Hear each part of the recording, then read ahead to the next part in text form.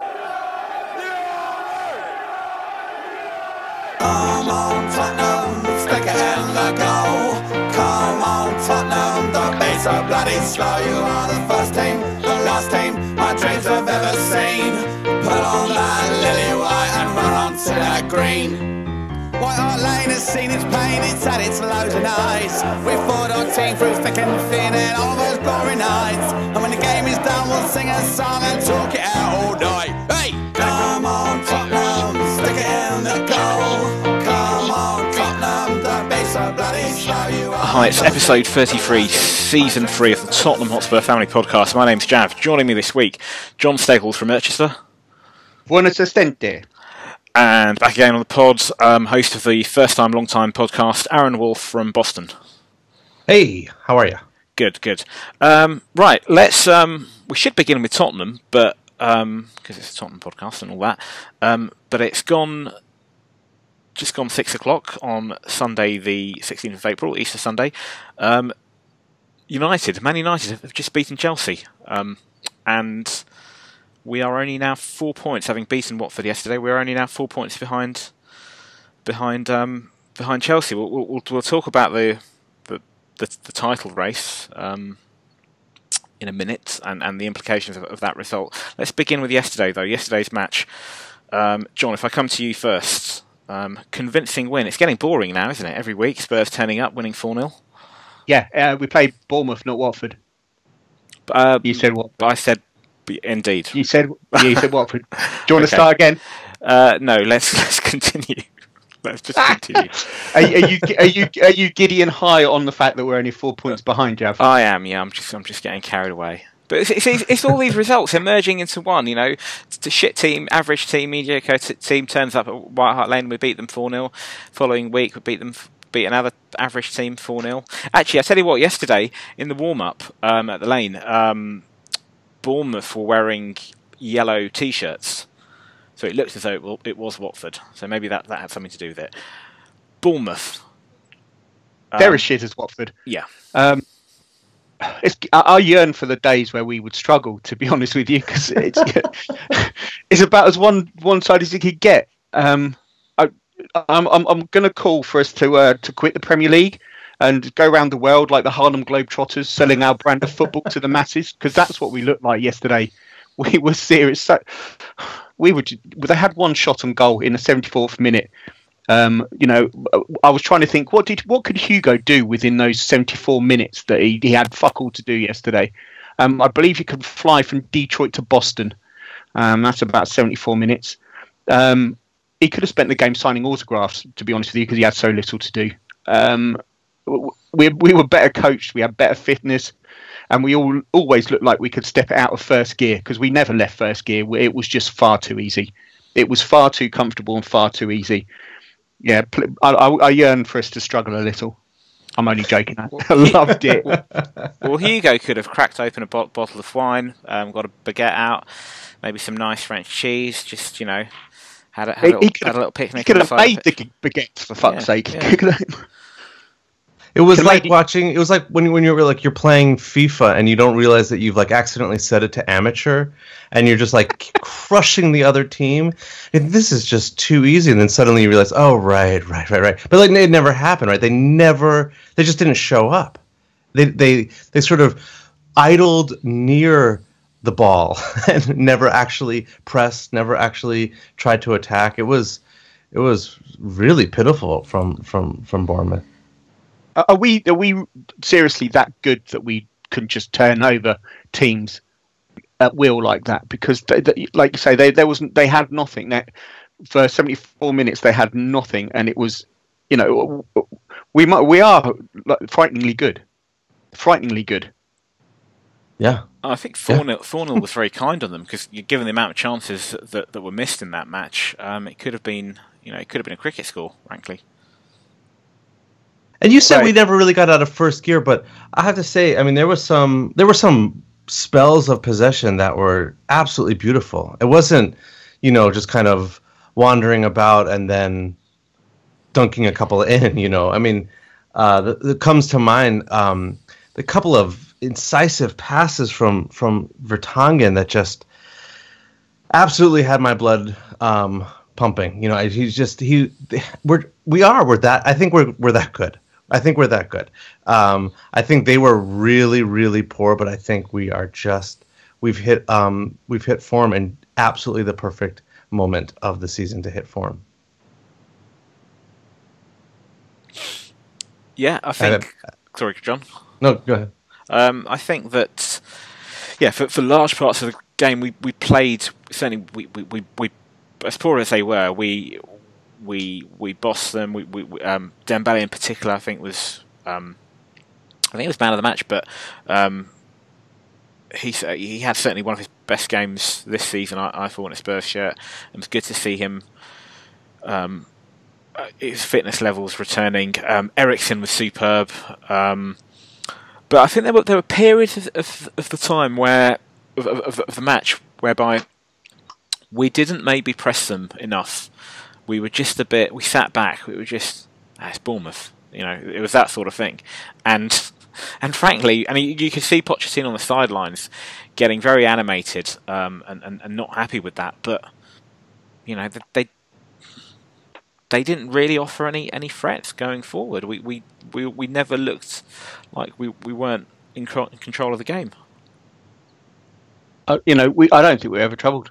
We really weren't. We looked like we had all the time in the world on the board. They pressed us that little.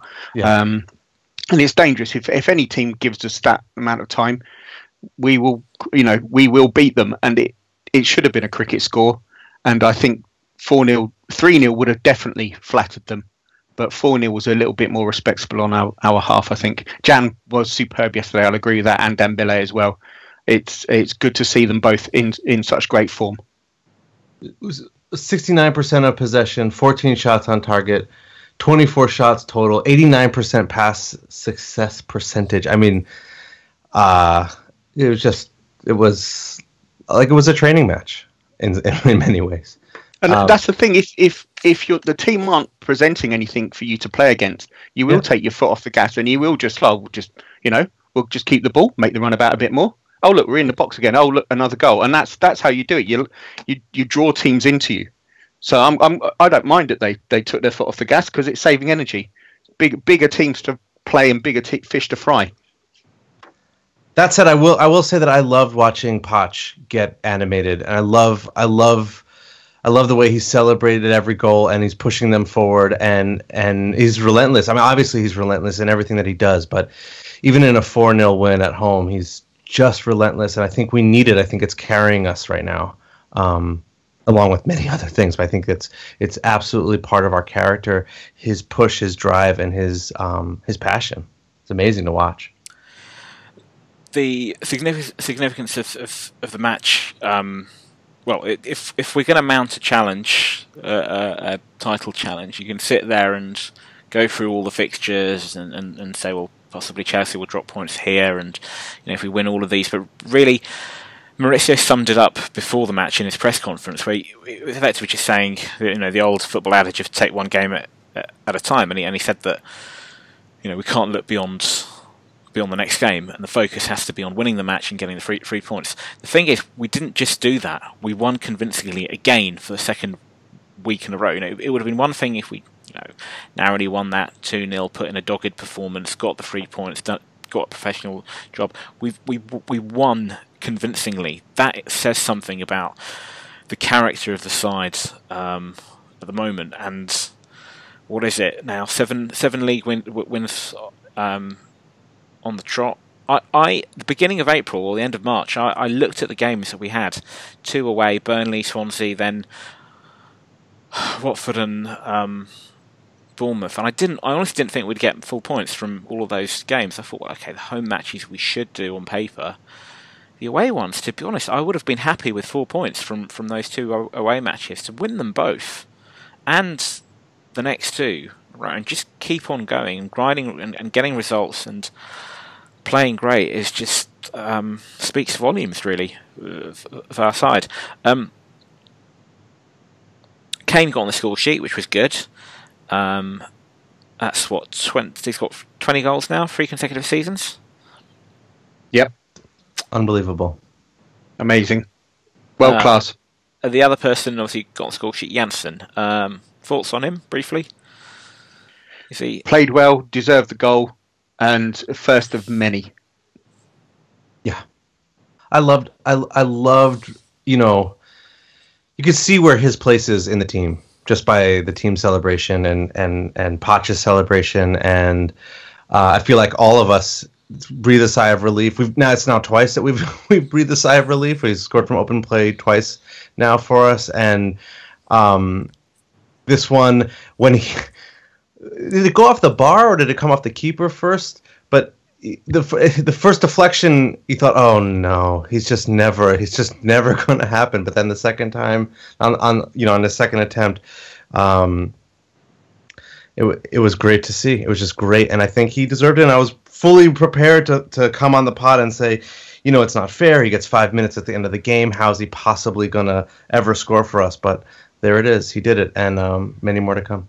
When I watched it in real time, and I was in the West Lower yesterday, so I wasn't too far off. I had a good view of his goal, but when I watched it in real time, I thought it looked a bit scrappy, and I thought first reaction was when he took the first shot. I thought, oh god, here we go again, and then he eventually got the ball in the net, but it just looked scrappy to me. Having watched it again on TV, I actually think it's a decent effort. It's pretty good. The fact that he's just so dogged and determined to get the ball off the rebound and turn it in. I thought that because I think he had a crack with his left foot, and then the keeper saved it, and then it went on his right, which is his weaker foot, and he just buried it in the net. Yeah. And maybe, possibly, a few weeks ago, or a few months ago, he might have missed that. But that was good to see. Obviously, Musa got a goal. The other one is Son. He had a great crack, Musa, by the way. Yeah. I mean, it looked like just a low, drive along the ground, but it was he's got quite a strike on him. Yeah, it's a shame that he doesn't. It's a shame he doesn't take shots more often. He certainly has a fair shot. Anderlecht comes to mind. Is it Anderlecht? Yeah. He scored. I was there with you, Aaron. Yep. Son got on the score sheet again, and there was a stat I think last week, but just to follow on from that. So Son's now been involved in. He's had a hand in 5 of our last 3 Premier League goals. Four goals he scored and 1 assist. We had a couple of questions around Son. The first one's from Sam Moore, who says, "Is Son an underappreciated asset in our team?" Aaron? I think at this point, no, because I think we all have come to appreciate him. I think he's certainly he's found an incredible vein of form, and I think it was last time I was on the pod, I said I wanted to see him start alongside Kane, and because of the injuries and a reversion to 4-2-3-1, now we're seeing it. And yeah, I think he's shown that he's capable of being an impact sub off the bench. He's shown that he's capable of leading the line when he needs to, and here he's shown that he's capable of being an attacking midfielder, coming in off the wing. He's exactly what Poch wants out of a player, from what I've read and what we've heard, right? That he's versatile. He can play many positions, at least in the attacking third. And I don't. If there's anybody that doesn't appreciate him now, I don't know what you're seeing. Essentially, that's my opinion about him. I would very much agree. He's so improved, and he's such an important player for us now. He's such a great finisher as well. Give him when he was running in yesterday, he muscled the guy out of the way, and that his shot, he's great on the ball. I'm so happy for him because he could have left in the summer, and there was rumours he was going to go back to Germany. But I'm so glad that he's doing what he's doing. Everyone's talking about Defoe having yet another season where he's sliding home constantly. Defoe's got 14 goals. Son's got 12 in the league. I mean, those are great numbers. Those are great numbers for a player that doesn't get a lot of starts.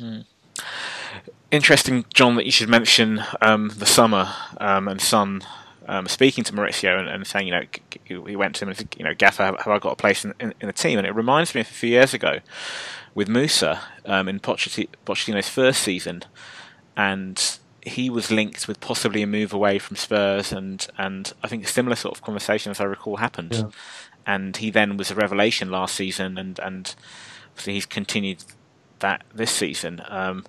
With Son, for me, always there was a talented player there, but you would get two extremes. You'd either get he would be superb, or it blow over cold, but nothing in between. Now he's just playing really well, but doing it consistently for me, and he's to play with confidence, playing with confidence. And you've got to give credit to Maurizio for getting the best out of him. Another question. He also I just want to add that one massive knock on him has been his tracking back and his defensive duties. And granted, he didn't have to do much yesterday, but there were a couple of times where he was showing up, providing cover for Davis, and that's also got to be down to the coach. Absolutely, and that's not an easy thing for a player if you don't have that propensity to track back. It can be difficult to be asked to do that. It's going to take time. Eventually, if you show the right attitude and you're willing to do that, eventually it'll come to you. And we're starting to see that. Another question on Son. Kareem, apologies if I pronounce this wrong. Kareem Cronflee says, Son now appears to be working more with the rest of the team, more provider and forward engine than just head down and run. Discuss. Him and Eriksen yesterday were playing literally as two number 10s behind Kane, which was possibly because Bournemouth was so poor and it was allowing them to play that. But if you've got Son and Eriksen behind Kane and you've got Ali as well in that three behind him, we're always going to get goals. And it just gives you a different option for a player and a different style. I mean, Ali's, there was outcry when he wasn't nominated for PFA, but Son as well is coming to form and he should possibly be nominated as well. He's a great player. He really is. Yeah, I couldn't agree more. I mean, I think he's developing really, really, really well, and I hope he has nowhere to go in the summer, because I hope that he just continues the progress. If either of you had to pick a man of the match from yesterday, who would it be? Aaron, if I come to you first. Yeah, I think it would be Dembele. I think his presence, his strength, his goal, but also just watching, even the lead up to the goal, watching him interchange with Eriksen. It's kind of interesting to see how these partnerships have emerged in the team. And one that's unexpected to me is Eriksen and Dembele were kind of swapping back and forth at various points in the first kind of 15 minutes of the game. And watching his presence of mind and dictating the play from deep and then coming forward, and he typifies and exemplifies the team most of the time, and yesterday he certainly seemed to be doing that. So he's my man of the match. I'm going to go with Jan, because every time they went forward, Jan was mopping it up. He was fantastic yesterday. Some of those passes and balls he was playing, he's picked up the last couple of weeks, months. He has been exceptional, and he's been up there with Toby as one of our better defender, I think. So I'm going to give it to Jan. Yeah, I'm going to go for Musa, although I thought Eriksen had a very good game as well. There was an interception that Jan made around about the 40th minute. I think it was near the halfway line. And it was a sort of last... it was effectively the last line of defence, then he lunged in and made a superb tackle interception. It was Toby-esque. That was impressive, but yeah, for me, I'd go for Musa. Let's move on to how yesterday's result and today's results, United beating Chelsea, will affect things in the title race. So now we're 4 points behind Chelsea with 6 matches left. We don't play until a week Wednesday when we play Crystal Palace away. We've got vastly superior goal difference. We're on 46. They're on 38. It's interesting. So if should we ever get level on points, that could be crucial. Can we do it, John? Yes, we can. Will we? I'm not so sure. I still don't think Chelsea will drop the required points by the end of the season. Looking at their games, then their next three are the key ones, and then they play Middlesbrough, Sunderland, and West Brom. Yeah. So if it doesn't happen in the next couple, I thought it may have been gone when they didn't beat Man City didn't beat them or get anything out of it. Can we do it? Yes, we can. Will we do it? Not so sure. They have Southampton, Everton, and who? I'm clicking around looking for it, but I don't seem to see it. Well, next weekend's key because we have them in the FA Cup. If we trounce them in the FA Cup next week or beat them, that's a massive psychological blow, and everybody's building that one up, and it's going to be a massive game.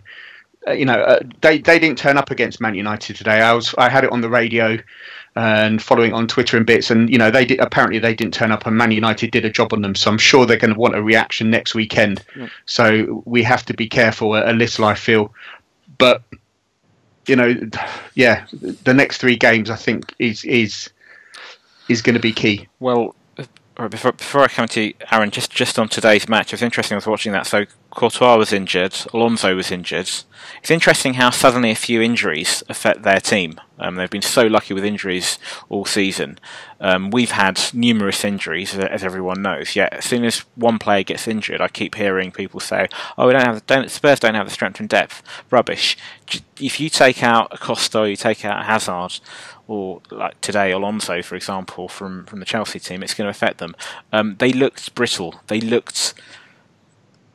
just didn't turn up against United, but mentally there was something in that just didn't look right about them. And if we can beat them in the FA Cup next week, that's going to be a further knock for them. Aaron, can we do it? I'm just looking at. There's two questions, right? Who they're going to drop points to, and can we go the rest of the season without dropping points? And I want to say that we can go the rest of the season and not drop points, but that's a tall order. West Ham, United, Woolwich, they could all, it's possible that we could drop points in those games.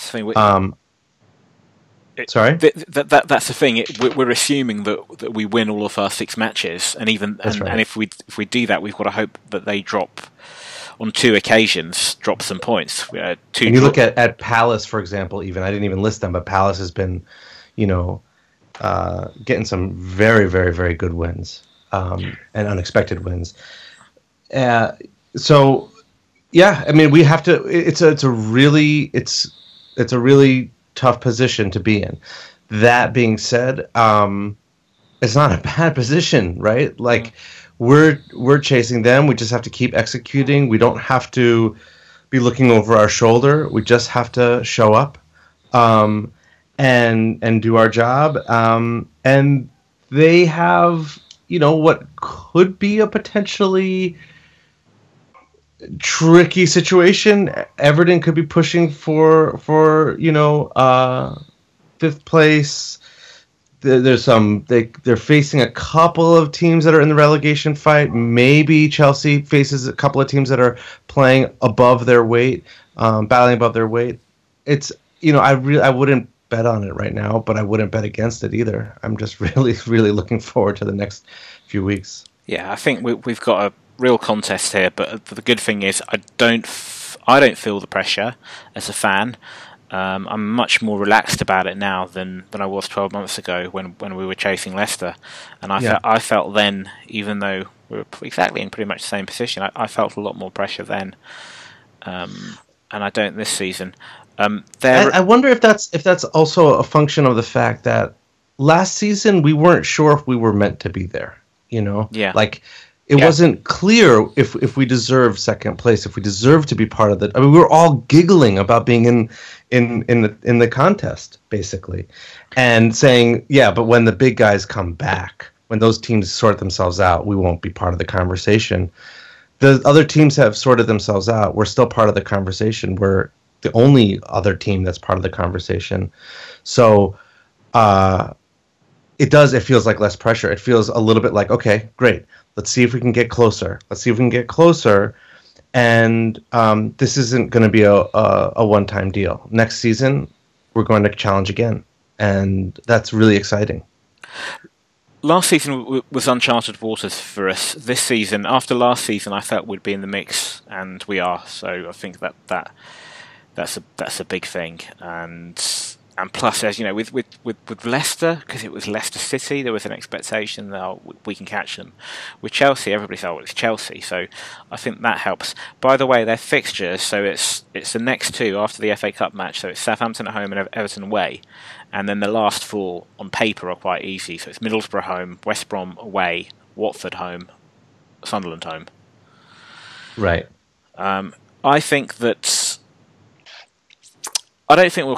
If you ask me now, if you're going to put me on the spot, I would say I don't think we're going to catch them. However, it's certainly got a lot more interesting, and I think that. I think it's going to be. It's one thing asking them to drop points on two occasions, which is possible. Everton away won't be easy, and you never know. One of these other games on paper looks simple, like Middlesbrough at home or Watford at home, for example, that they might slip up and draw.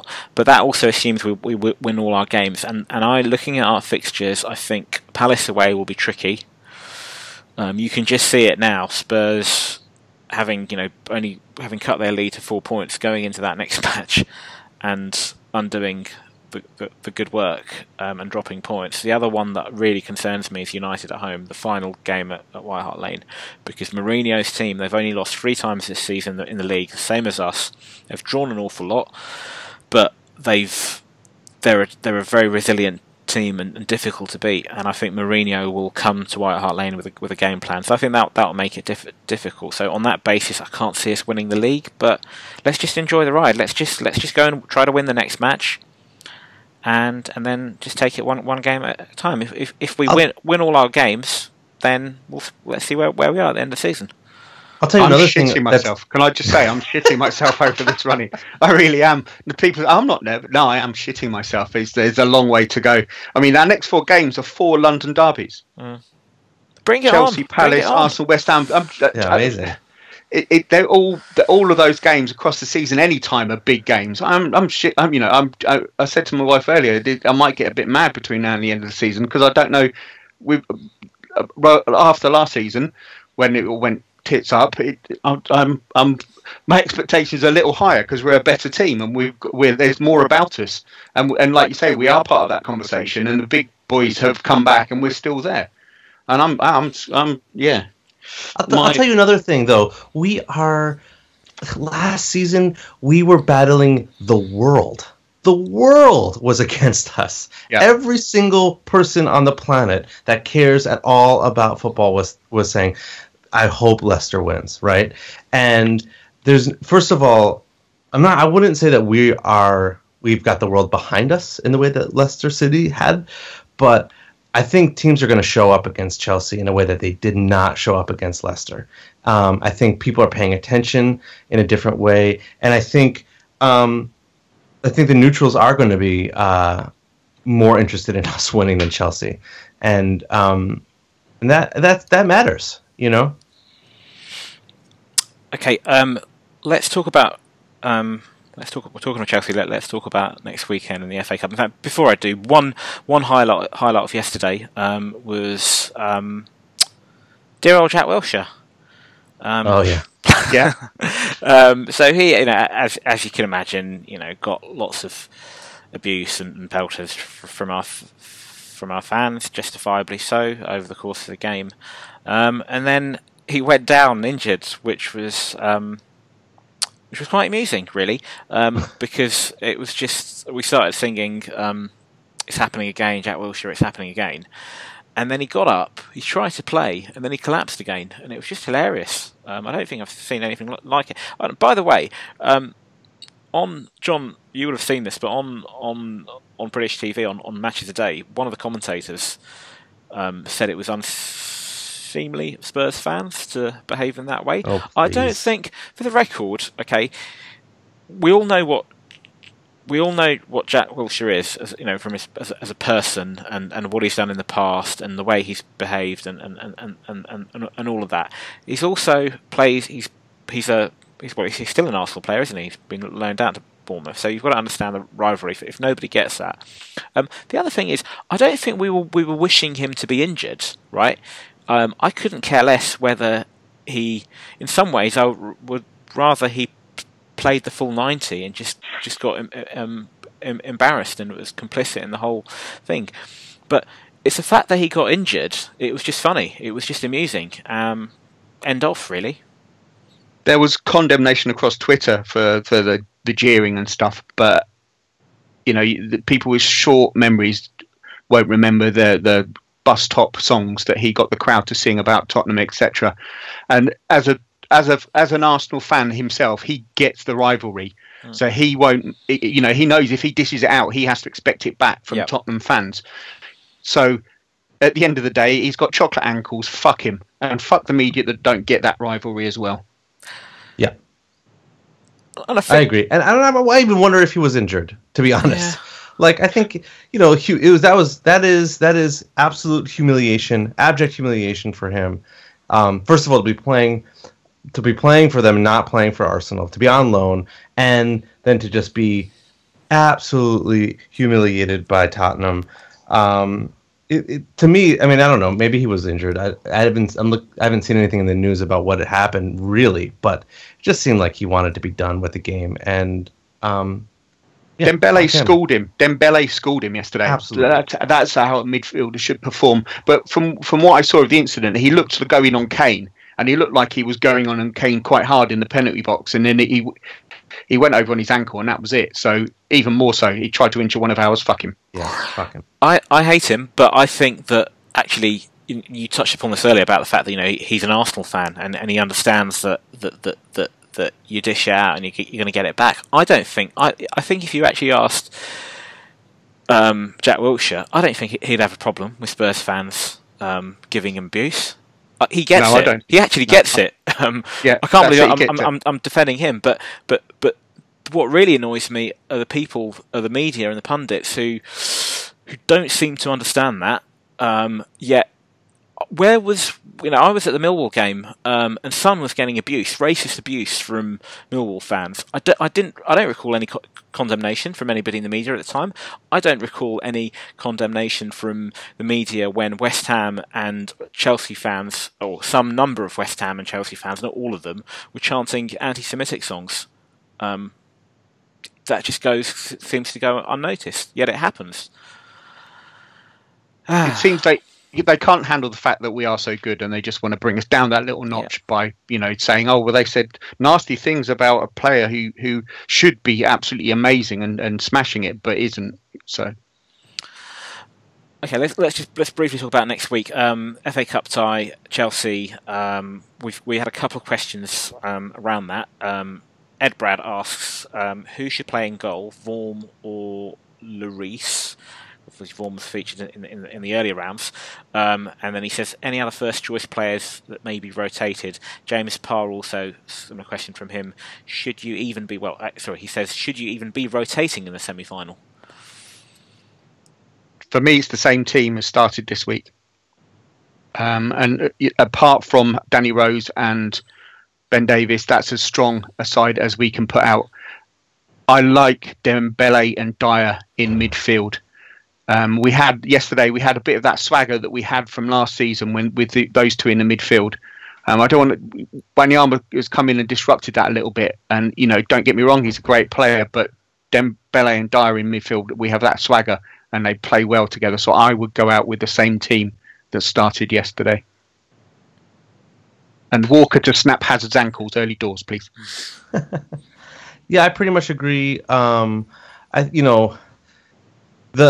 think you can't rotate first of all, I don't think we should rotate, but also, oh, that was a loud slam. Sorry about that.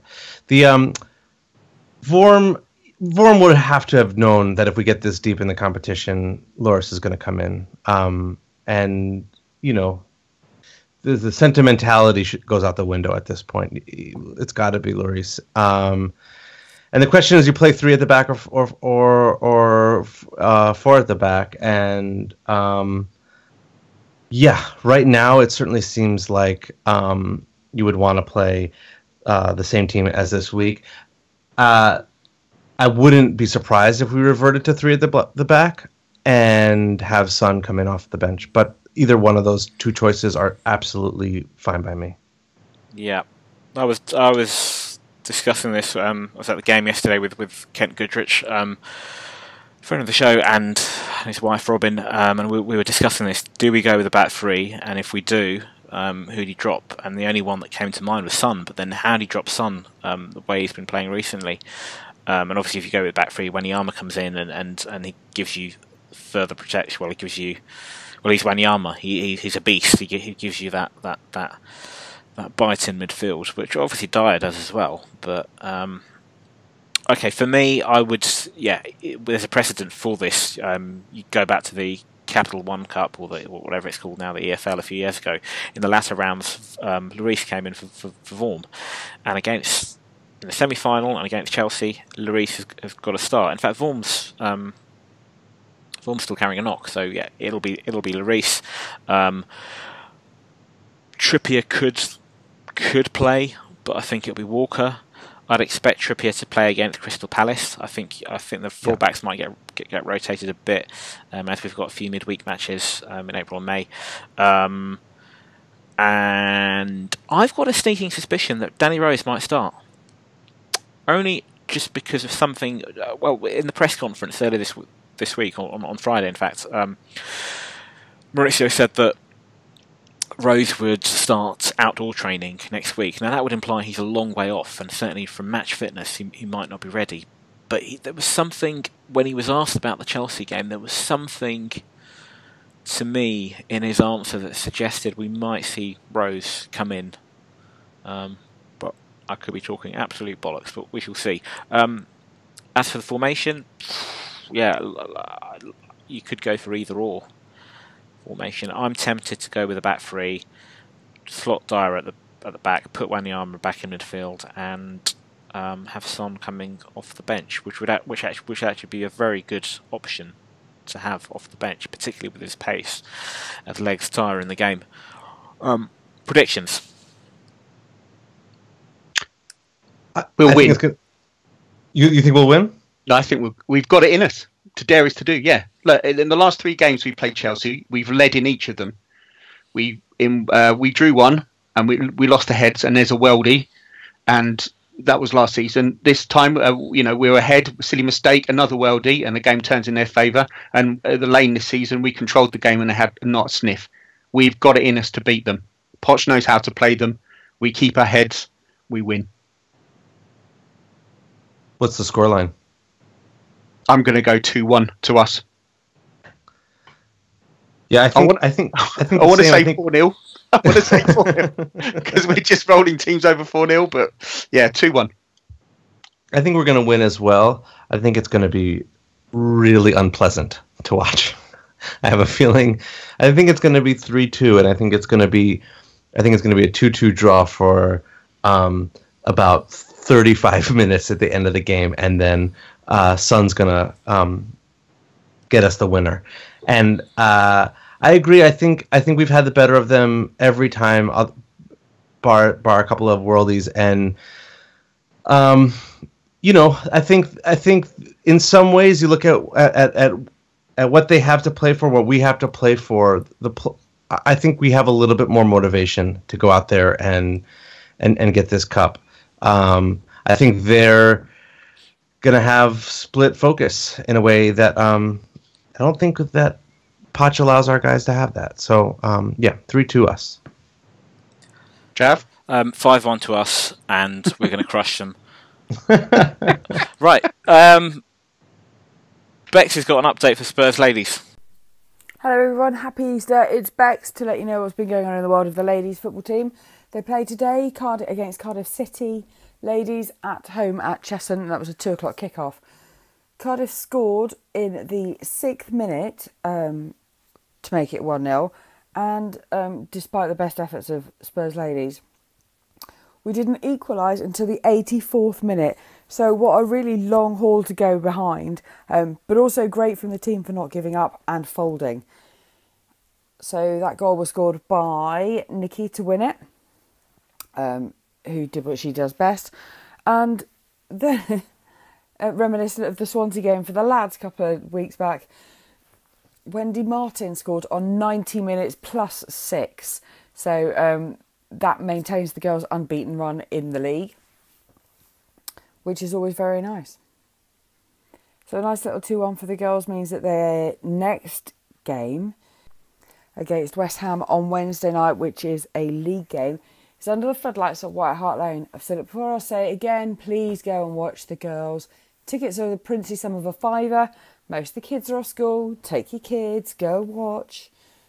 The game next weekend is against Charlton, and that's a league match. Again, that'll be really, really tight, as I've mentioned a billion times before. Charlton are probably their closest rivals within the league at the moment, and that's borne out in the league table. Spurs are top of the league, played 15 with 43 points. Charlton are second, played 18 with 39 points.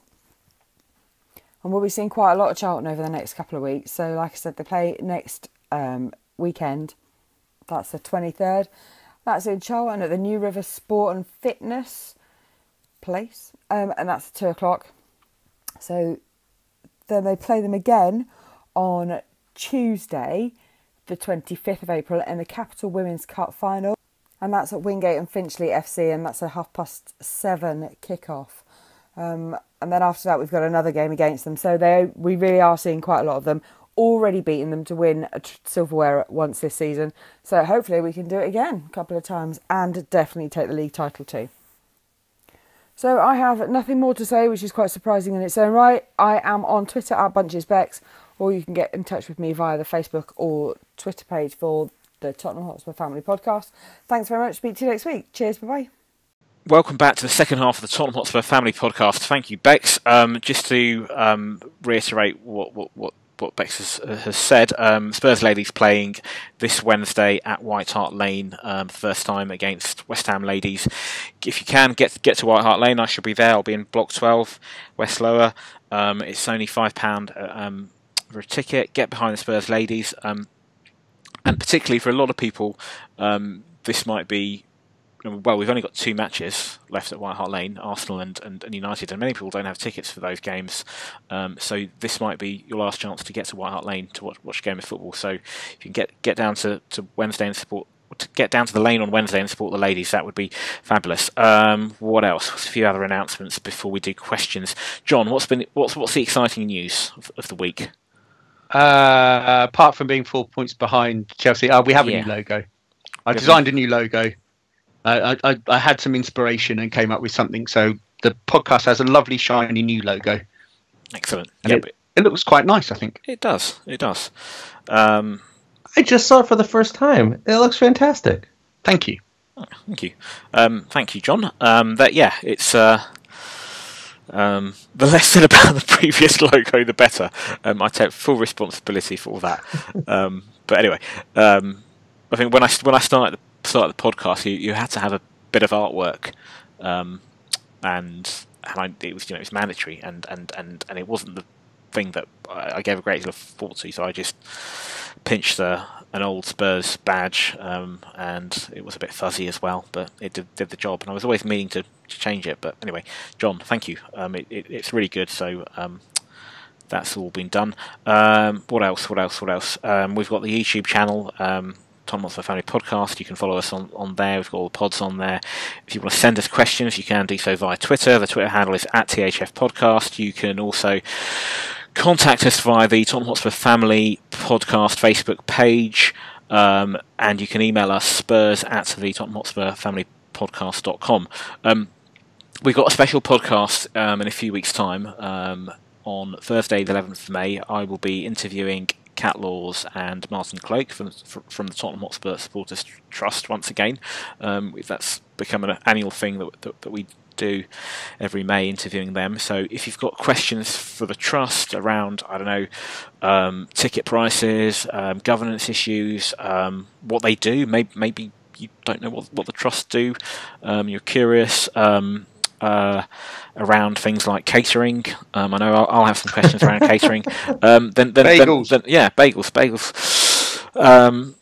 Then please get your questions over to me, and I should be interviewing them. So there's a few weeks yet until then, but have a think and send us your questions, and I can get them over to Kat and Martin. The other thing just to mention is last week we talked about Zach Gaznola and what he's doing for charity. So he's his father died recently, sadly, had cancer, passed away, and he is raising money for St. Michael's Hospice. Their Twitter handle is at STM Hospice, and if he reaches his target, which I believe is £500, then he will run around in an Arsenal shirt. But though he does assure me he will wear a Spurs shirt underneath, so the Arsenal shirt doesn't touch his flesh. So take a look at his Just Giving website. So it's www.justgiving.com/fundraising/get shirty over cancer. And if you can donate and to a good cause and help a fellow Spurs fan, that would be perfect. He's got about £200 at the moment, so he's not quite there yet, but hopefully we can get him over the line. Might I make a friendly suggestion, Mr. Gaznola? I would invert the offer. If you don't reach your fundraising goal, threaten to run around in an Arsenal shirt, and we'll all chip in to prevent that from happening to you. Hey, that's a good idea. Right. Let's finish off with some questions. Josh Eddington, friend of the show. By the way, it's Josh's birthday today, so happy birthday, Josh. Hey, happy birthday, Josh. 26 again. So Josh, I'm hoping to have him on the pod in a couple of weeks' time, on the 1st of May, the day after we beat our friends from North London, our dear beloved neighbours. So Josh asks, do the panel think we are the real deal at the moment? If not, where would you like to see us strengthen? And he just adds about Lamela, forgotten, possibly gone to. Two players, perhaps. Barkley or Zaha for Lamela, perhaps, if he is gone and he's going, and a turd in a bag to replace Sissoko, please. Because I'm sure it could do a better job. Or Isco for Sissoko, somebody else who can play that little role. But I think the bigger issue is keeping the players that we've got and making sure they stay together, rather than who we can strengthen on. I'd be quite happy to carry all the same players apart from Sissoko into next season. But yeah, it's keeping those ones together. Yeah, but I genuinely can't see that. As long as Maurizio's still there, as long as we can keep him, I can't see any of those players leaving. Also, I think a fit Lamela would be a good addition to the squad, and he would be an able replacement for Sissoko. Aaron, what areas should we? I kind of tend to agree. I think we focus is on keeping the team together, but I do think that we have a ever so slight lack of backup for Eriksen. There are players that can sort of fill in, and I don't know how you actually find someone who can be that, who can play that role in the way that Eriksen plays it. But it would be good to have somebody who can be creative from the midfield. Lamela? Lamela tends to be that, but it's not quite the same, right? I mean, he looks for that pass in the same way that Eriksen does. He certainly puts a foot in a way that Eriksen doesn't tend to. So yes, with Lamela back, I think we have less of an issue. But when Lamela moves in, to cover for Eriksen, for example, if there's a rotation, then you actually have a new problem, which is that the position that Lamela takes, that's always been a problem for us, having backup for a player like Lamela who's got that work rate. With Harry Winks injured, and with Lamela potentially on the outs, we need. I would take one more person in that kind of vector. Edwards? Someone who's sort of untested, right? Unknown. Possibly, I'm sure that we have people coming through the youth setup that are capable. Yeah, I think apart from the unknown Edwards, and apart from a fit Lamela, and obviously keeping all of those players, I think there are three areas I'd like us to bring in a centre back, because I'm not sure about Wimmer, and I'm long term, and I'm not sure that he will be at Spurs next season. Carter Vickers, although I thought he did okay initially, I wasn't too impressed with him in the Wickham match. But he's a young man, and it's early days. But I think we could do with another centre back. I know that people will say, well, but how's he going to get in the team, and who are we going to drop? We're going to drop Jan, we're going to drop. But you need that strength and depth. You need. It might be a young centre back. It might be somebody like the lad at Burnley, Keane.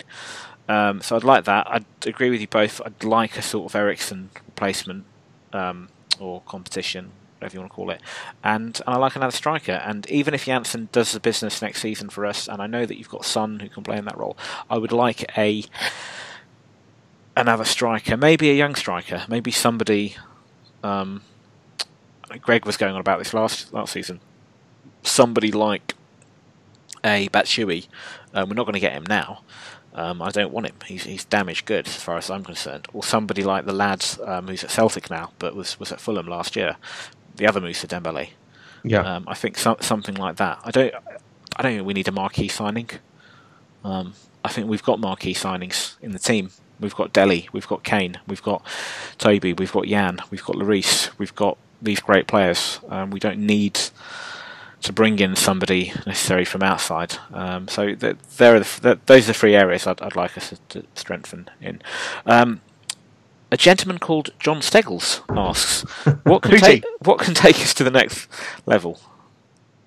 So, just what do we need to do to lift us to the higher echelons? I mean, people at the moment. Is it that we've got to win something to be seen and be taken serious, or to lift us? Is it something in our mentality? I think the penny dropped for the West Brom game when we won 4-0. We've been utterly relentless since then. In the past, there will always be that old game where we go missing and we'd lose something and we wouldn't turn up and we drop points and lose that. And we seem to have shed that, I think, which is nice. Is it experience that we need in the side? Someone who knows what it takes to win and has that desire.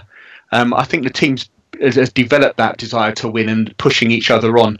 Is it a world-class player that we could buy in, a marquee signing like you just mentioned, a game changer who come on and just completely shift something like a Mane, or I'm not saying we'll ever want him back, but Bale, somebody like that, or is it just to be better in Europe?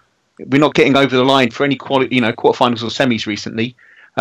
So what is it? I think we're a young side and growing as players, growing as a team, and Poch is still growing as a manager. And I don't think we've reached the top of our curve by any stretch of the imagination. But what do you think, guys? Do we need to do just to just hit that next peak? Honestly, I think a trophy. I think we get that trophy. I think you hit the nail on the head. We're a young team. We've got a young manager, but you can already see the progress we've made from the first season that Pochettino was in charge, and then this season on the back of last season. So we're progressing in the right direction. I know a lot of people say, "Oh yeah, we didn't spend big in the summer. We didn't really strengthen our squad," but we didn't really need to. Pochettino had faith in the players that we had. Yeah, arguably some of the money could have been spent better when you think of Sissoko and Janssen. It's early days, but then you look at some of the teams around us. Look at the money that United spent on Pogba and various others. So teams always go in the transfer market and will always make signings which don't necessarily work out. But I think we just need to continue to develop with time, and we'll do that. We're doing everything right, and I think a trophy will take us over the line. The European question is interesting, because if we do win a trophy and that breeds confidence and we start to boss it domestically, the next step would be Europe. And I think at the moment, I don't know what it is and I don't know what it's going to take, but I think we're just a bit maybe naive at the moment and we're not quite there yet. Yeah, I agree. I think you hit the nail on the head, Jav. I think it's time and it's maturity, and I think I actually am not sure that our players need more time and need more maturity. I think they're kind of playing beyond their years in many respects, and they're just going to continue to improve just by virtue of having played more and more and more and in better competition. I think the thing that will push us over the edge is Poch's maturity in relation to the Cups and in relation to Europe. And I think that will... He has to start to approach those competitions from a different point of view, as opposed to sort of, well, let's see what happens. Let's see if we kind of sneak through the early rounds, and if we get through the early rounds, then we'll start to pay attention to it. You don't see that kind of attitude in the so-called bigger clubs, and I think demanding of our squad to show up in Europe, to be able to play midweek and the weekend, I think that will be an enormous sea change in the way that the squad perceives themselves and the way the level that we next take. But in truth, winning a cup is the very definition of getting to that next level, because at this point there's nothing. I mean, second place in April, we're challenging for the league. There's very little to complain about in terms of our form in the Premier League.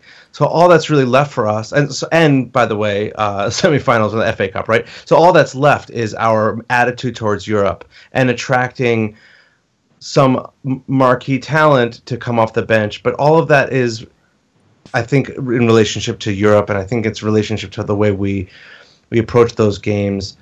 And then, the last thing I'll say is I don't know if there's a fix for this, and I don't know if we need a fix for this, but our wage structure being what it is going to always limit us. We are in this kind of golden era. If these players do want to go and get paid, which eventually they may want to, they will look elsewhere to get that big paycheck, and we will have to continue to improve and replace from within, or continue the project that Poch has set out with finding undervalued players.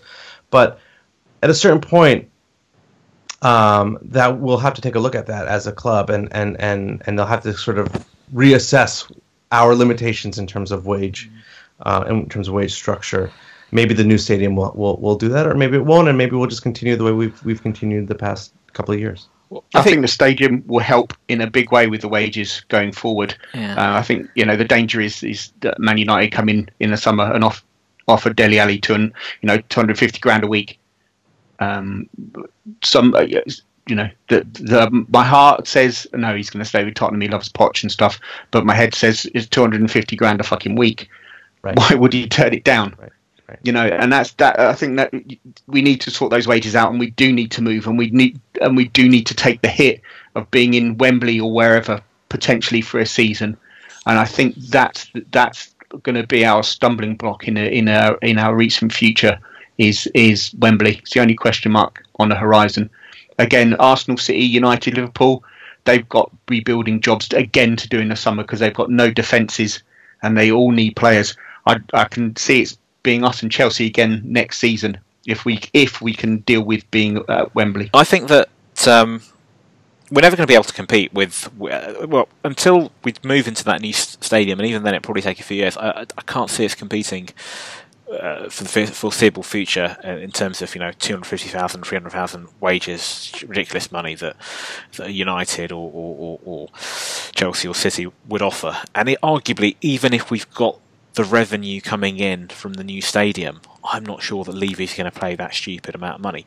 What I think he will do is a continuation of what we've seen this season, which is, particularly if we're successful, I don't know how you measure success, but if we, for example, if we win the FA Cup and finish second, or dare I say it, if we win the league, or dare I say it, if we win the double, any one of those, I think the players will be rewarded. Toby will hopefully be offered a new contract. Lamella, if everything's okay with him, hopefully him too. And all the players that signed new contracts this season, I'm sure we'll see photos of them next season with new improved deals. It might only be slightly more than they're on. I'm sure it won't be the amount that they're getting paid that they could get paid at other clubs. But I think Pochettino's a big part of that, and I honestly think that if as long as Pochettino's there, that I can't see somebody like Dele's head being twisted and him leaving for United, because he's happy, he's settled, and I think there's a lot to be said for that. So I can't see that myself. A question for both of you, which was, I should have asked this earlier, and I'll come back to listeners' questions in a minute. If you had a choice of losing, I know this is one of these stupid either-or scenarios, but if you had a choice of losing on Saturday, facing the disappointment of Saturday, losing, but then going on to win the league, would you take that, or would you take an FA Cup win but finishing second? John? Both. Why can't we have both? It's an either. It's an either or. If it's a hypothetical thing, Yeah. I would prefer to have the league over an FA Cup final. So, yeah, I'd take the league over the FA Cup. But why not both? We're 30-1. I've just checked the odds. We're 30-1 to do the double. Let's do both. To dare is to do is the motto. Go for it. I'll come to why I thought that for a minute. Let me just come to Aaron and say, same question. If you had a choice of playing Chelsea this Saturday, losing the game, being really downbeat, but then going on and winning the league, would you take that, or would you win the FA Cup, knowing it's probably realistically more viable, and finish second? League or Cup? And it's an either-or scenario. Yeah, I mean, the thing with winning the Cup is that you can pin it all on a single event, right? You know, the joy of that single game and the celebration in that single moment. If you have to choose, well, fuck it. No, if we have to choose, we have to win the league. Of course, the league. Of course. Yeah, no question. I don't know. It went down a funny path there, but yes, the league, 100%. Yeah. So the reason I started thinking about this was earlier on, and you're right, John. Why does it have to be? Why does it have to be one or the other? It can be both. The reason I was thinking about this was just for a moment it occurred to me, and I'll be there on Saturday at Wembley, and there's nothing worse than going to a match and then particularly a big occasion like that, and then just coming back disappointed. And I just sort of felt, what if we did lose? Obviously it'd be really disappointing, but what if we then just went on and put a run together, and Chelsea, dropped some points in a couple more matches, and we went on and won the league? That would obviously be the harder maybe of the two. And I was like, I'd rather that, but of course I don't want disappointment on Saturday. So I think if you ask any manager, fan, or anybody involved in football, what would you rather have, a cup or a league? They will always say they would want the league, because it's over 38 games. You're the better side. You've won the more games, etc., etc. But I want both. I'm not satisfied with one or the other. I want both. And it's viable. The double is on. It is on. I'm enjoying this season. Really, I enjoyed last season, but this season I'm just a bit more relaxed about the whole thing. Let's bring it on. Let's bring on all those London derbies. What is it? Four consecutive London derbies. Let's bring it on. Let's bring on these games. It's all good. Let's get back to the question. So Craig McKissock, who I met at the pub at the number 8 last week, and he was there yesterday. So he's from Loch Lomond Spurs, and he asks, do we have the best fullback situation of any club in the top flight with Rose, Walker, Trips, and Ben. We have a multitude of options. The envy of the Premier League. I'll go further and say I think we've got the best centre backs as well, best centre back pairing and best fullbacks in the league. I can't think of another team that can better our back 4 or 5, including Norris. Yeah, at all. Even with the cover Trips, I mean, there was a commentator yesterday said that Walker had made a run that was Trippier-like. That's quite. I like Trippier. He's a great cross of the ball. I wish Walker would do more first-time crosses like he can. And Ben Davies, he was taking shots. Yes, they had a good game. I think Walker's the only one out of the back 4 or 5 that we could lose, and we've got cover available in Trippier. I don't think we would be so well off with Davies full time, but I'm quite happy with them. They're awesome. Yeah, definitely. I'd say the best in terms of options, the best in the league. For me, Walker and Russ at start season. Earlier on in the season, I thought Walker and Rose are not just the best 2 full-backs in the country. I think that they're up there, the best in Europe. Certainly Rose. And if Rose hadn't got injured, he was a really good shout. Probably still is for our fans' player of the year. Trips and Walker, good combo. Davis, there might be other left backs in the Premier League that are possibly better than Davis, but he'd certainly walk into most teams. And I think the thing you've got to bear in mind with Davis is he's a good backup option to have. Him and Trips seem quite happy to be part of that squad, knowing that they're not going to necessarily play every match. And they've really got, with particularly periods like now, April, May, and then earlier sort of Christmas, sort of December, January, when we've got lots of midweek games. The fullbacks and the rotation of those fullbacks, we saw it last season and we've seen it this. That they've got a big part to play. And Davis is growing into the position in a way that I think, going back a couple of months, we were all worried about him, and he's showing up on the attack in a different way with a different kind of confidence, and he's sort of not just limiting himself to trying to play like Rose, like he's playing like himself in attack, and he's showing up in the center of the pitch on occasion, and he's expressing himself in a way that has been really nice to watch. I think, yes, he's not. There are certainly better left backs than him in the league, but there aren't better backup left backs than him in the league. Okay, let's move on. Next question.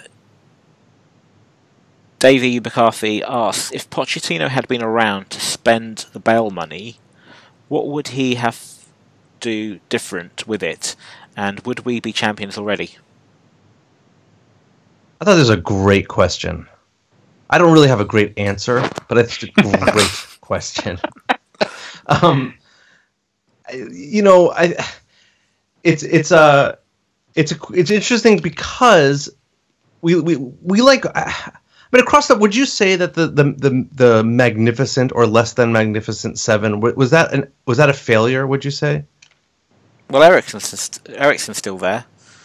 Lamella and Lamella's still there. So right. And I think also, like the law of averages, you're always going to get some players that are signed at any club by any manager in the history of football that are going to be flops. Yeah. I mean, two out of the 7 are still there, and the others are, it's not like they didn't know how to play the game. I mean, they went on to play for other teams. Chadley did well for a few years. Yeah, and still doing well at West Brom. And Fazio's doing well as well. And we've finally sold him. I don't think we'll ever know about Poch and the bail money. My concern is the rumour that he pushed to buy Sissoko when we missed out on Mane, and Sissoko cost 30 million quid. So maybe his judgment of players isn't the best. Who knows?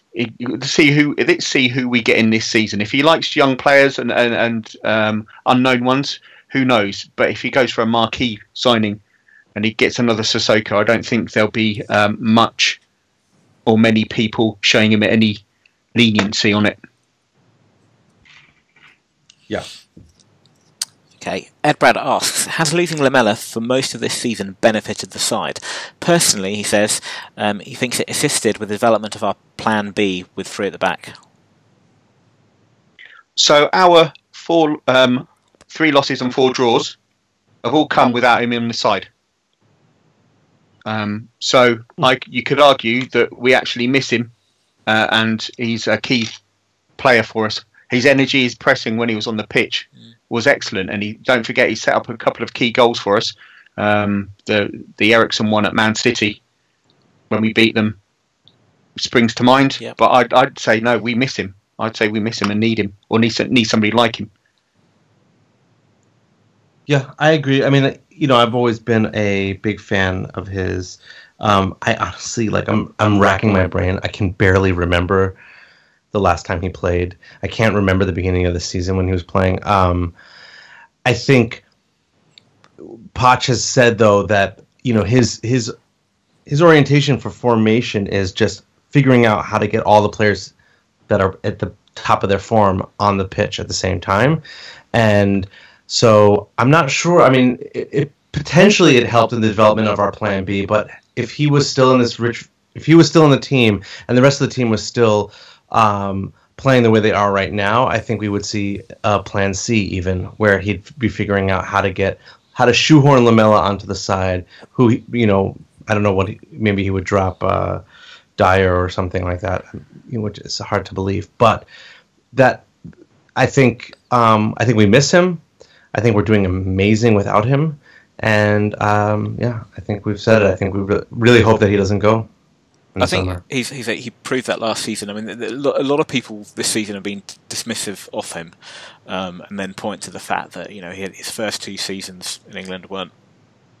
He was fucking injured for most of the first season. So I don't know how anyone can make an assessment on that. The second season was really what I would consider his first season, which was Pochettino's first season in charge, and he was bedding him into the side. And there were shades towards the end of that season where he was doing well. Last season he was superb. He was a vital cog. Yeah. When we played 4-2-3-1, he was a vital cog. If we've got the next question, which is about the Dyer and Dembele axis. That 4-2-3-1 system that we played, he was a vital cog. Now, if we play a 4-2-3-1 this season, which we have at various times, and we sort of reverted back to that now, a fit Lamella on top of his game would start. And if he couldn't start, then he'd be on the bench and be a very good player to bring off the bench, or he would provide that cover, that strength and depth. The back 3 thing might have happened anyway. That might have happened anyway, irrespective of whether Lamella was injured or not. And again, if we played with a back 3 and he was available, I'm sure there would have been a place for him in the team. It might have been, I suppose, if you could go with the back 3 and you've got Wanyama, Dembele, Shield. You've got Kane up top, so there's going to be 2 sort of in behind. So it would be, earlier this season it was Eriksen and Ali, and Son was on the bench. It might have been Lamella playing ahead of Eriksen when Eriksen's form dipped. Who knows? Mm-hmm. Who knows? But I don't think that. I think we have missed. We haven't missed him in terms of we've been doing very well, clearly. But I think we've missed the option of having him there. And I think there would have been a place for him in the team, regardless of what formation. Mark Stoll says, Wanyama has been great this season, but I still think you can't beat Dyer and Dembele in midfield. The past 2 seasons, what say the panel? I think I said it earlier, I love the Dyer-Dembele pairing. They have swagger about them. I think Dyer's fantastic, and Dembele's possibly now going to push on and perhaps could be our player of the season. He's one of my favourite midfielders that we've ever had. He's up there with Modric for me now. So Wanyama's a great option to have. And if we get our noses in front in games and we just want to see it out, stick him on, and he can just sit there and like you say, shield with Dyer. It's like having a concrete wall. It's like Trump's wall between America and Mexico is impassable. Well, it's rumoured to be impassable. Should I say? You all know that won't work, but no, those 2 are brilliant. I think that the advantage that Dyer brings is that he drops back between the center backs, and even when he's playing in the midfield. So we do play a back three even when he's playing in the mid, and Wanyama does that as well, but it not to the same proficiency, let's say. But I think at this point it's horses for courses, right? There's times that they're gonna all three of them are gonna play because Dyer's gonna be part of the back three, and when it's 4-2-3-1, I think we've seen that absolutely Dyer and Dembele, that access is just the best that we've got. So yeah, and I think that's, by the way, going back to the previous question about the plan B with three at the back. It was a couple of weeks ago, Poch was talking about how he always played with a back three. It's just on occasion that back three was Dyer pushing forward into the midfield when we were out of possession. When we were in possession, he dropped back in so that the fullbacks could bomb forward, right? So it's not brand new. It's just it's when, depending on who's informed, depending on who's the best players available to us, he's adjusting the formation to get the most of those players on the pitch at the same time. We've got players that are fluid and interchangeable. So within the course of a game, you can line up 4-2-3-1, and as you say, Dyer can drop back, and suddenly you can have a back three. And we've just shown this season that the thing that's been levelled at Pochettino in previous seasons is that there is no plan B. This season we've seen 4-2-3-1. There was a period of time where he was playing five across the midfield earlier in the season, as I recall. In fact, I think when we played Man City, and he's played also with a back three. But you take, for example, when we played with a back three for the first time this season, I know we did it last season against Watford, but when we started with a back three against Woolwich away, I think it was a decision that was made very late in the day, but it just seemed these players seemed totally comfortable with it. At the moment, they've been playing with a back three for a few weeks. They've gone back to a 4-2-3-1. Next week, if they revert back to a back three, they just seem perfectly comfortable doing that.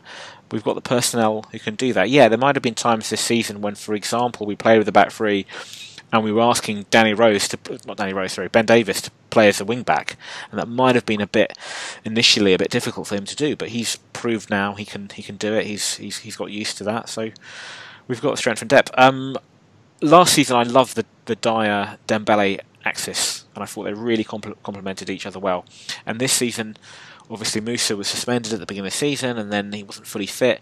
And I think that I really wanted that restored earlier on in the season. But then, Wanyama was doing such a good job that you couldn't drop him.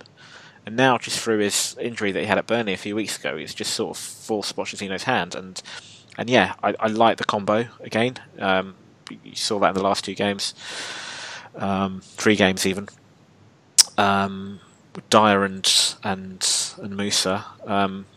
But for Chelsea, personally, I'd like to see Wanyama come in and Dyer to drop in a back three. But we discussed that earlier. Either or is fine. Okay, final three questions. We'll try to get through these as quickly as possible. Another question from Josh Headington. With the Universal Stadium celebration of Jack Wilshere's beautifully crafted death on the White Hart Lane turf, are we showing signs of actually intimidating players out of games? Aaron? Yes. Yes. I don't know. I mean, I guess, yeah, he twisted his ankle. It seemed like he maybe was injured. I don't know. I watched it earlier today, and the kind of look on his face, the kind of glance towards the bench, the please get me out of here, the way that everybody seemed to ignore him, and then he just had to sit down on the pitch just to be taken off. Fuck that guy so hard, and I feel like if he wasn't injured and he was intimidated off, fantastic. If he was, fantastic. That guy's got to go home and think about where he is and how he'll never, ever, ever play on a team as incredible as this Spurs side. So that's what I have to say about that. I don't think any team in the Premier League will want to play us the way we're playing at the moment, regardless, home or away.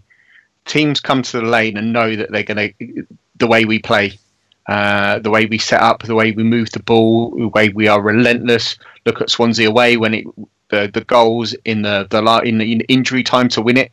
Teams won't want to play us. Beginning to remind me of the Man United teams of old, where teams turn up and they're already beaten.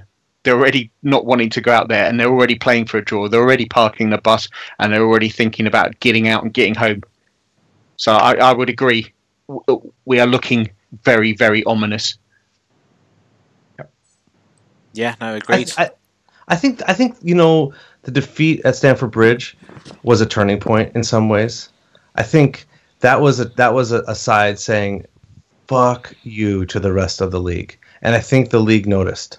And people talk about that game as this horrible moment, the sort of breakdown of all of the discipline and everything like that. But I think that was a moment of saying, we'll do it with flair, we'll do it with tactics, we'll do it with individual ability, but we'll also push you around. And I love that. I think you're absolutely right. I think teams are afraid of us, and I wouldn't be surprised, by the way, if Chelsea didn't show up against United today because they're focused on figuring out how to beat us right now. We're a formidable force, and if you look at our team, if you look at the flair, the manner in which we play games, the manner in which we attack, we keep the ball, we control games, and then coupled with that, when we need to, the physical side of things, whether that's at an extreme, what we saw at Stamford Bridge at the end of last season, but also, just to a lesser degree, if you look at players like Musa, Toby, Jan, these are big, Walker, these are big players. Even someone like Dele Alli, I know he gets a lot of criticism for sometimes the way he handles himself, but he's a 20-year-old guy. Really, he's physically, he's quite tall, but physically he's not built like an ox. But he won't be intimidated by other players. If anything, he's like, right, bring it on. So I think that. And above all, it's the mental strength that we've got. Tottenham teams of the past, we would be brittle. We would be pushovers. At the moment, we are. We've got that presence about us on the pitch, and I think teams are scared. We're a formidable force. Final two questions. Richard Healy says he's been playing Spurs top trumps with his daughter all weekend. What would be the top stat for each of our goal scorers from yesterday's match? If I come to you, John, because I know you like card games and I like card games. I like board games, and I've got a stat for each of them. Well, one of them's a fact. So Son is now 19 goals, which is now the record equaling total for a South Korean in European football. Previous record was a guy called Bum Kun Cha, who also played for Bayer Leverkusen. There you go. That's my Son stat. My Kane stat, this was on Twitter yesterday. So Suarez had 110 games with 107 starts and scored 69 goals. Kane, with 109 starts, 109 games, 95 starts, has also scored 69 goals. Now, Suarez may have assisted a lot more, but that's a hell of a goal scoring record. And considering how people revere Suarez, I think that's an excellent return. My Dembele stat is 137 games played, 30 subs. He's only scored 7 goals, which isn't such a good goal scoring return for somebody. He needs to improve his shooting boots, I think. And my Janssen stat, well, it's a fact. His full name is Vincent Petrus Anna Sebastian Janssen. There you go. That's my top trump stats for the 4 goal scorers. So I made up my own categories of stats for this question, kind of trying to figure out what would their top attribute be, because I've actually never played top trumps. But so for me, I had Dembele's top attribute was sensual massage, because I just believe that he's an attentive lover. Like he's worldly and cultured, and I think that he knows how to just get in there, and he won't. By the way, he won't just like do it for a moment. He's in it. Like he's not getting off of the ball, if you know what I mean. Is he tantric? Oh dear. Is he tantric? Do you have to even ask that question? Him and Chadley had a reading group. They met every Wednesday. Son, I think his top stat is obviously memory, because he's memorized all of those ridiculous handshakes and doesn't seem to have a moment of hesitation. Surely that's dexterity skill then. Sure, for sure, absolutely. Kane, I'm not sure if this is a stat, but I sort of felt like general Britishness, like he sort of like out Englishes like the rest of the team somehow. Just in his, I can just sort of picture him. I picture everybody else living in these like fancy houses, and I just feel like Kane still lives with his mom. And Janssen, clearly he has the highest lovability out of the entire team, and the only player in the entire European, top trumps deck that could beat him is most clearly Soldado, whose lovability may have eclipsed Janssen's, though at this point it's sort of maybe like 1 or 2 points off. So those are my stats for them. You could go further and say Toby's got one for hair product knowledge. Absolutely. I don't think I'm going to better either of those. So I shall move on to the final question. Greg Taylor, friend of the show, asked three words to describe this Tottenham team: his are camaraderie, ability, and telepathy. Over to you. Right, so I'll get the ball rolling with this one. I would say resilience, because I think we're difficult to break down, and I think that's the difference between this Tottenham team, or well, not just this team, but last season's Tottenham team, compared to teams of years gone by. We've always had, over the years, we've played the game in a particular way. You associate the glory, passion, flair. What we've got now is a team that are resilient, that are really difficult to break down, and all the best teams that go on and win the league, they've got that in their DNA, and dare I say it, I think we have. So resilience is one. The other one for me is togetherness. Well, camaraderie, I suppose Greg said, but yeah, togetherness. I think that is there to see. Everybody within the team, everybody plays for each other. You don't get any bad apples. The camaraderie in the squad is really good. So togetherness, resilience, and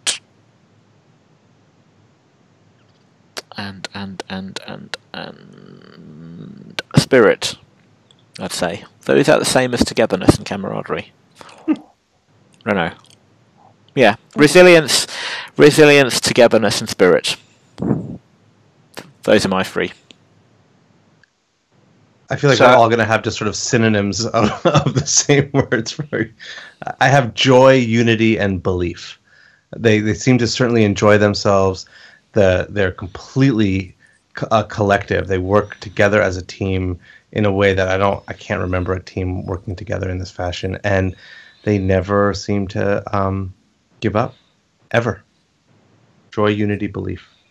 My three are best I've seen. Excellent. They are the best side I've ever seen, and or the other one I came up with is so fucking good. So either of those two. But if you want three words, magnificent, relentless, and proud. Yeah, are my three. But yeah, best I've seen or so fucking good. Either of those two, superb. I have one other addendum. White Hart Lane. That place is a fortress, and I'm going to miss it, and we're going to miss it. And we've talked about it a lot of times. However, I'm not making predictions about next season. I'm not making predictions about the new stadium. But that place, the mojo in that place right now, is unreplicable. I don't know what the word is. You can't replicate it, and we won't be able to. We'll build a new one. We'll build a new spirit. We'll build a new mojo. But that place has defined this season, and our form at home has defined this team. And I really wish I was going to be there in the next 2 home games. I know you can't wait to move out, Jav, but the last home game, the Watford game, I had to scoot off early because I was upset and not being able to go back to her and see another game. She's a fine old lady, and she's seen some, the glory nights and some excellent victories, and we're seeing her out in style this season. Yeah, but definitely she will be missed. She will be missed, and I think it'll be. It might. Well, earlier in the season, I think it might have been yourself, John, possibly. I can't remember. But one of the previous podcasts, we said, wouldn't it be fitting to the best sort of tribute that could be made to White Hart Lane would be to go unbeaten. I think not only still 2 matches, so we haven't done that. But I tell you, we could go one step further. Obviously, win the league, yeah, well, that's the obvious, or win the double. I know that. But if we're 7 matches we've won in a row. We've got 6 more games this season. So if we win the next 5, that would break our consecutive. It's a league record. It's our own record. Nobody's broken it, as far as I know. Nobody's broken it in Europe, which was 11 consecutive wins at the start of the 60-61 season, I believe. I think it was the start of that season. That's still a record, not just a club record, but a European record. If we were to eclipse that, that would be beautiful, as well as going unbeaten and, dare I say it, win the league, win the double.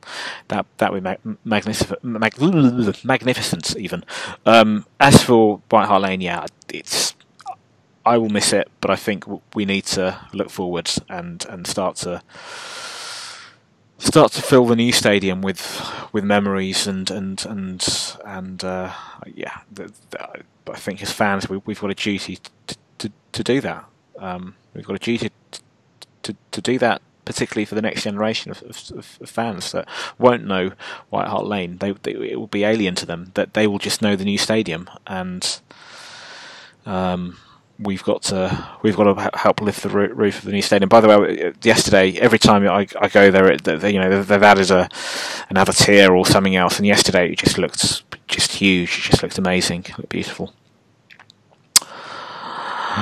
Right, the next podcast we should be recording a week today, day after the semi-final against Chelsea. Aaron, thank you. Thank you. John, thank you. No problem. Always a pleasure, guys. Thank you. And as ever, the future's bright, the future's lily white. Good night. Come on, Tottenham, stick it in the goal. Come on, Tottenham, the beats are bloody slow. You are the first team, the last team my dreams have ever seen. Put on that lily white and run on to that green. White Hart Lane has seen its pain, it's had its lows and highs. We fought our team through thick and thin and all those glory nights. And when the game is done, we'll sing a song and talk it out all night. Hey! Come on, Tottenham, stick it in the goal. Come on, Tottenham, the beats are bloody slow. You are the first team, the last team my dreams have ever seen. Put on that lily white and run on to that green. Oh, we've seen them come, we've seen them go, the names up on our shirt. Gods have failed as men are hailed and faces in the dirt. Now gather round and sing it out and we'll talk out all the